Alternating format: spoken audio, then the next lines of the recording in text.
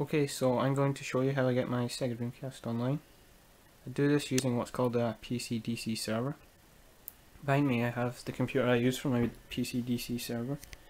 It's got a modem on top of it that connects via the serial port, and basically the Dreamcast will dial into that modem, and then all you need to do is run a command in the Linux terminal to tell the modem to answer the call, and the computer, as long as it's configured correctly, will forward broadband through the modem into the Dreamcast. Obviously it'll still be at dial-up speeds, but it allows you to connect without a real dial-up ISP, so no huge phone bill or anything from hours of gaming or web browsing on Dreamcast, whatever you're doing with it. So yeah, I'll show you how it works. So first things first, we want to power up the Dreamcast.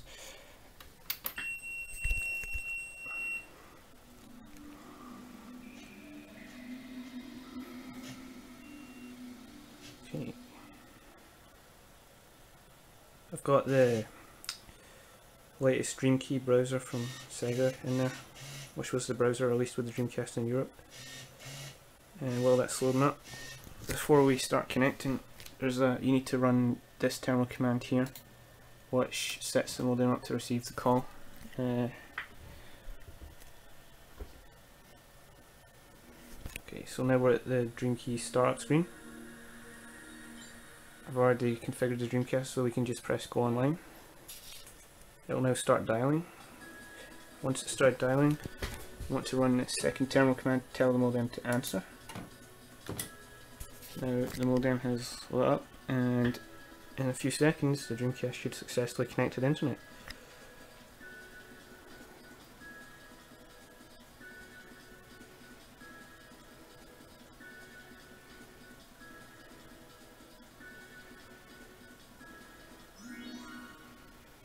I don't know what web page it's trying to load just now, but it's either full of images or it doesn't work anymore, hence why it takes so long to load.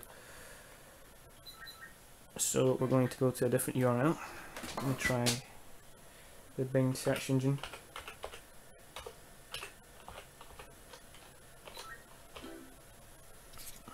Now because this browser is so old, you'll notice that the page won't display correctly, but it still functions correctly on this browser. So what we're going to do is we're going to search for Dreamcast and see if we can load up the Wikipedia page for the Dreamcast, just so you can see how the web looks for the browser today. Okay, so now that we're in Bing, you can see there's no background image or anything because the browser's too out of date to run whatever script makes it appear. We're just going to search for Dreamcast.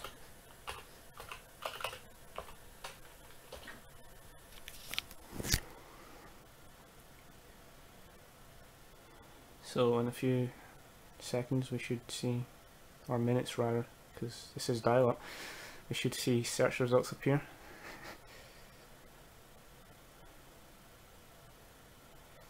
There we go, starting to see some of the page. Yeah. Okay, we're just going to try that first link for Wikipedia.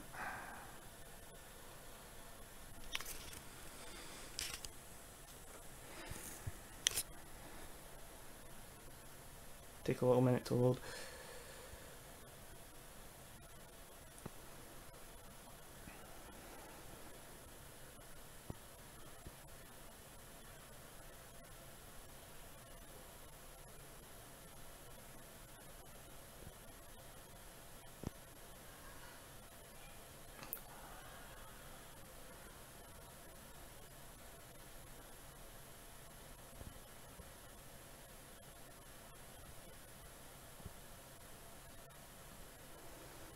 Yeah, you need to be very patient with dial-up.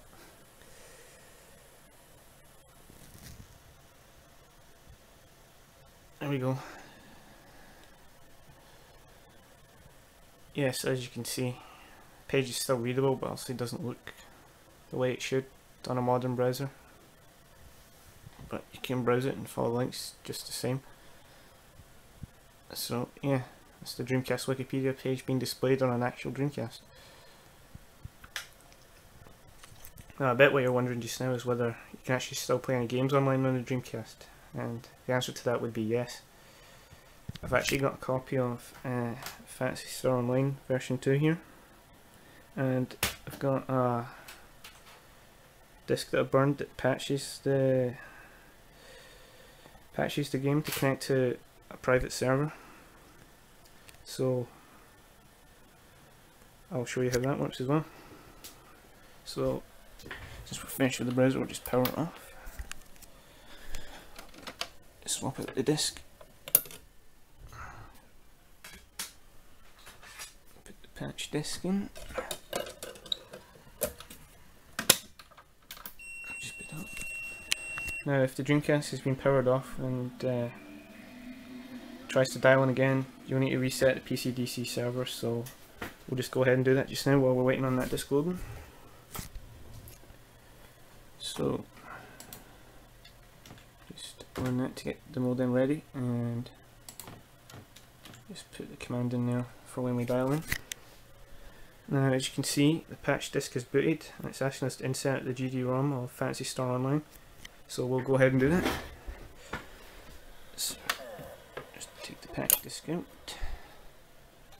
see if I can open this case one-handed.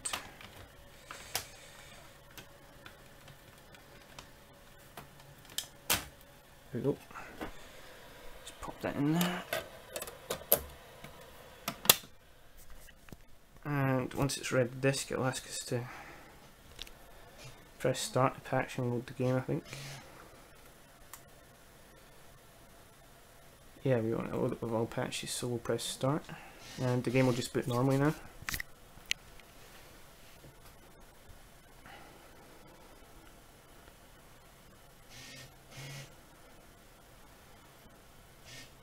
One thing I should point out, if you're looking to set up a PC DC server yourself, is not all modems will work with it. I could never get the PAL modem that shipped with my Dreamcast to work. I've actually got a Japanese Dreamcast modem in the back of it just now. So if you're in PAL territory, it's likely your modem might not work. And the PC side modem has to be a voice modem, and it's tricky finding one of them that works as well, but if you've got a modem of a Connexent chipset for your PC, it's almost guaranteed to work. And it's just a bit of trial and error finding a modem that works sometimes. So yeah, connecting with real dial is probably still the best option, but this is a good option if you have the equipment available to do it.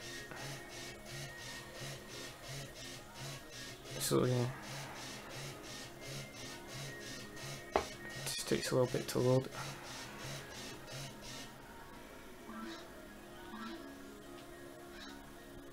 And we're going to connect online.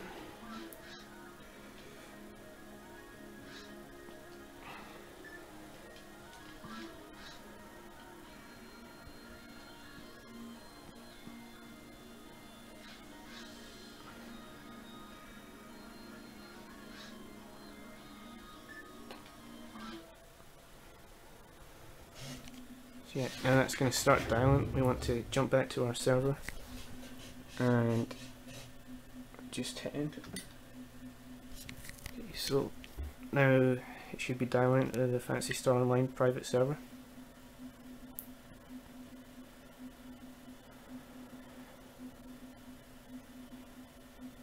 In a little minute it should say sending username and password. Yep, there we go. And we should be onto the server in a few more seconds.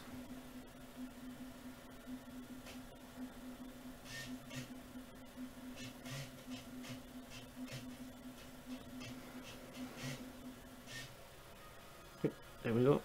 We can select our ship.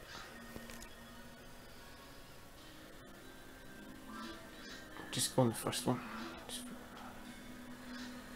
probably no one on just now because normally people are on a Saturday night, or you have to schedule the games, so yeah, it'll probably just be an empty lobby, but people do play regularly, and if you ask about it in the forums, it's easy to get a game set up and it still works really well. Yeah, no one's online. we can create a team.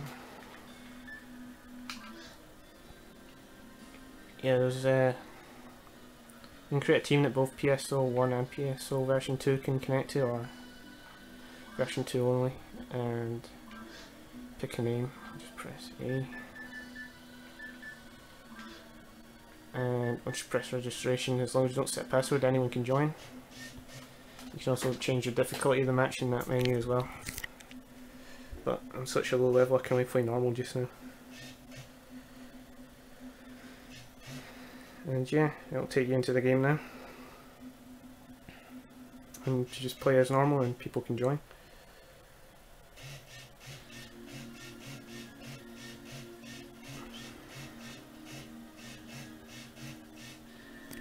So yeah, here I am in an online game.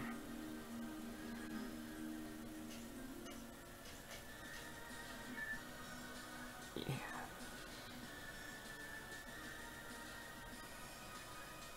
Just enter the forest just to show you what the game looks like if you've not seen it before.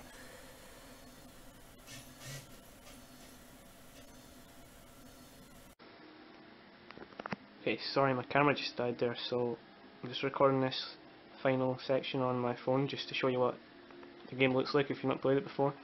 So yeah, you basically just wander around the levels killing monsters with the other players, and it's a very fun game.